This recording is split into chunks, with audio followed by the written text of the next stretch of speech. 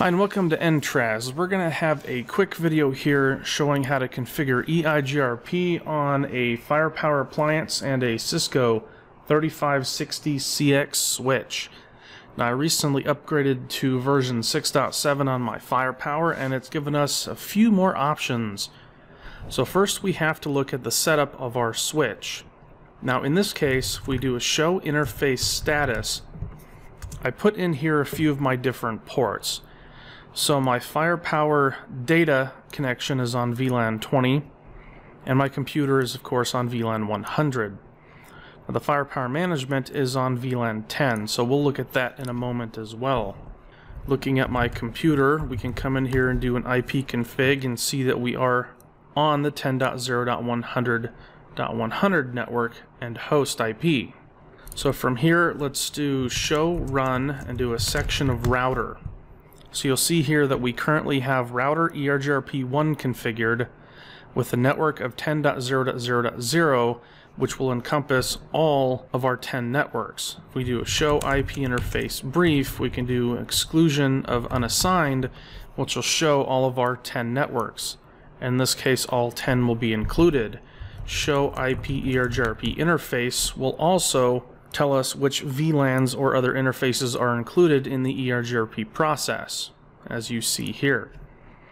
Now currently, if we do a ping of 10.0.20.252, I'm able to get to my Firewpower device over this VLAN 20 I created earlier on gig 109. If we do a show IP ARP, you'll see here that 20.252 is indeed on VLAN 20, and we have the MAC address here of 8BFF if we want to realize that on our Firewpower appliance.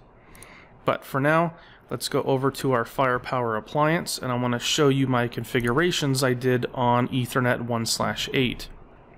Now you'll see here by default that the bridge group contained all of these internal interfaces 2 through 8. So I removed Ethernet 1/8 from here by just removing the group member from the bridge group specific interfaces. From here I went to interfaces, Ethernet 1/8, and gave it an IP address of that 10.0.20.252, which is a static routed interface, as you see here. I changed the interface name, saying that it's routed instead of the internal switched, and gave it an IP address of 10.0.20.252. So one of the big changes that Cisco has made recently in 6.7 is it's given us the ability to manage dynamic routing protocols. Sadly, we only have BGP, OSPF, and EIGRP. RIP and ISIS are unavailable. One of the other things we'll notice when we get into EIGRP as well is that it's kind of difficult. Now we can come over here to commands, it'll show routes, IPv6 routes, BGP, and OSPF, but doesn't show EIGRP for some reason. So let's come over here and do show routes, and we'll see that we have connected and link local. So 10.0.20.252 is directly connected, and 192.168.1.1 is also connected as a static IP address configured on that inside BVI. So let's create our EIGRP object, and we're going to give it a name, so EIGRP, and you're going to notice that we don't have named mode, so we just have to specify an autonomous system number. In this case, we have to choose the same one from our switch. Show IP protocols over here will show us that we have EIGRP running on this device, so we need to make sure we're using autonomous system 1 so it matches. Now from here you can just hit OK and that's it. But the problem is this is the only command that it will apply. Once you come over here to show disabled, you get a lot of other configuration examples, such as the setup EIGRP configuration for advanced or not, where this is where you can specify auto summary, router ID, distance, default metrics, if it's EIGRP stub or not. We don't want to worry about this at the moment, so we'll just hit that disable sign and come over here to network object. Once again, it is disabled with the plus sign, so we hit the plus sign, and you're going to notice a couple dots on the left hand side. These couple dots allow us to duplicate the line in case we have more than one network object. In this case, we might want to come in here and say, okay, well, we only want that inside interface in EIGRP. Well, the Firepower appliance is only object-based, which, again, is one of the things I really can't stand, but we have to do it. So we create a new network called inside E1/8. This is going to be a host address 10.0.20.252. So that's the IP address of our 1/8 interface. Once we create this interface, we can choose it inside E1/8. And if we have more, we can add them, but for now we can remove it because we really don't need to add more than one network. You can add routing instance parameters if you wanted to for passive and active. Now what this does is it has that no and passive interface default capability. So if you did do the 10.0.0/8, it would put all of them in that particular subnet into EIGRP. So from here, we can do a passive interface default and choose a specific interface we want to allow in the EIGRP process. In this case, inside 8, the routed interface. If we wanted to specify, oh, by the way, we can do multiple no passive interfaces with the 3 dots. If we wanted to specify unicast manual neighbor configuration, we can do that here. We can also specify default information in and out via an ACL if we create one. We can also do filter rules, so we can specify in and outbound for direction, and specify distribute list ACLs inbound or in an interface. But we're really not going to worry about this right now, so we'll disable it. And you can also do distribution.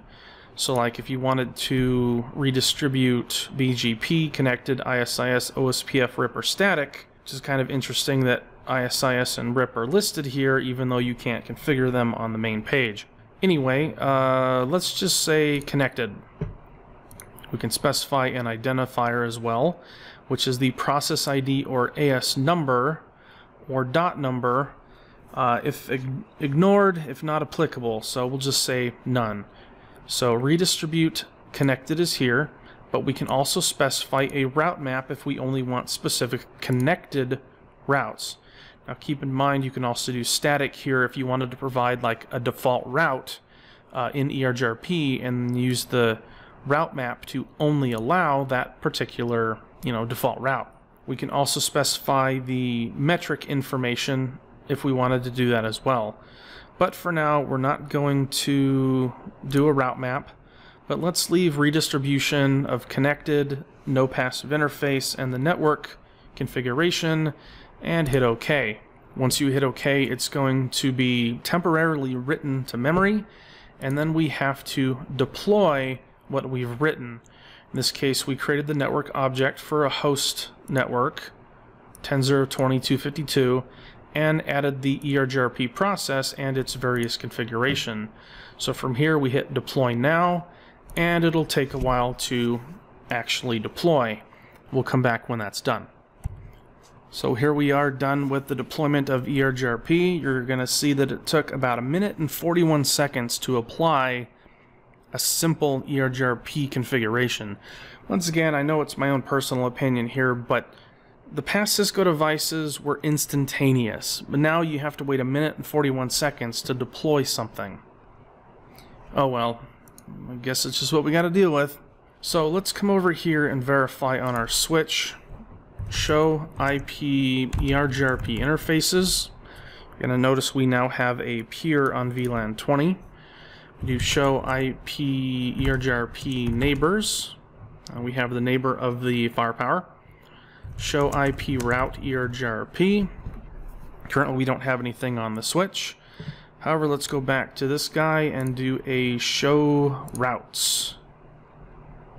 There you go, and you're going to notice that we received D, which is the EIGRP process in the routing table of the Firepower in the CLI console. We can get to 10.0.10.0 and 10.0.100.0 now. So if I was able to ping this device 10.0.20.252, and I can ping it now from my workstation. Let's do show EIGRP interfaces. You're going to see that we have one peer on the inside 8 routed, gives us various information about it. Let's see what else we can provide. Show EIGRP. We can show events. So you're going to see we got connections and updates. Show EIGRP neighbors. Just keep in mind you have to tab it out so it says the whole command. 10.0.20.1 is the neighbor, the IP address of the switch. We can also do show EIGRP topology, which gives us the passive networks we've learned. 10.0.10, 10.0.20, and 10.0.100. That's our EIGRP topology. Lastly, show EIGRP traffic. This can show us some of the traffic we get as far as hellos, updates and queries, replies, acknowledgements, if we have any stuck in actives, and process IDs. So there you go. I mean, that was pretty simple. Just do show route on the Firewpower and we'll be able to get to all of our different devices. One of the things that does make me sad about the Firewpower CLI console is the fact that these are the only options you get. Packet tracer, ping, show commands, shutdown, traceroute, failover, and reboot. And you have to spell out the entire command, otherwise it won't work. Luckily, if we do a show running -config router, this will show us the configuration that was provided. Router EIGRP1, the network statement, passive interface default, no passive inside 8 routed, and of course redistribute connected. So we really don't have anything to redistribute to the switch, I guess.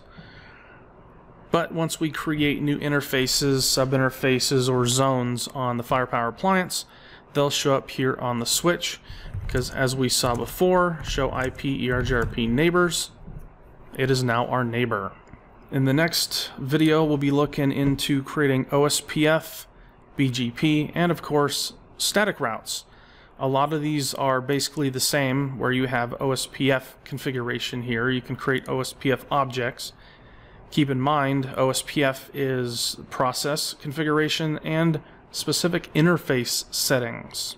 BGP, a little different here, has the ability to create the BGP template based on the AS numbers and the IP protocols, but you also have BGP global settings.